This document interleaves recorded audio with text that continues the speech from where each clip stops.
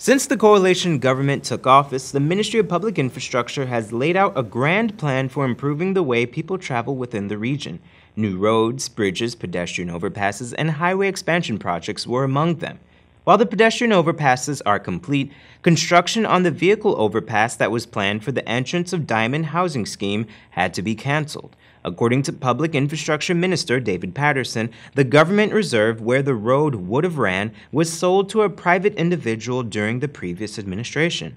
Following this discovery, the Ministry of Public Infrastructure entered into negotiations with Demerara Distillery Limited. After months of talks, Minister Patterson was happy to say that the meetings were fruitful. In a Facebook post over the weekend, Minister Patterson explained what has transpired, saying, quote, "With the help and cooperation of DDL, a true giant of a Guyanese company, we were able to access lands for a car park, market, and a second entrance to Diamond.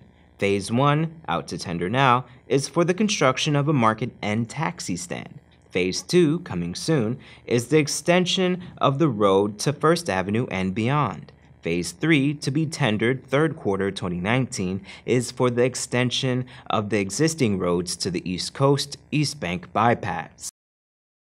Initial blueprints and aerial photos show that the space between Diamond DDL Distillery and the Guy Oil Station on the public road will be earmarked for the project. Channel 2 Headline News, George Gonsalves. Thanks for watching Headline News. Leave a like or a comment below. And for updates on the latest news happening in Guyana, click the subscribe button.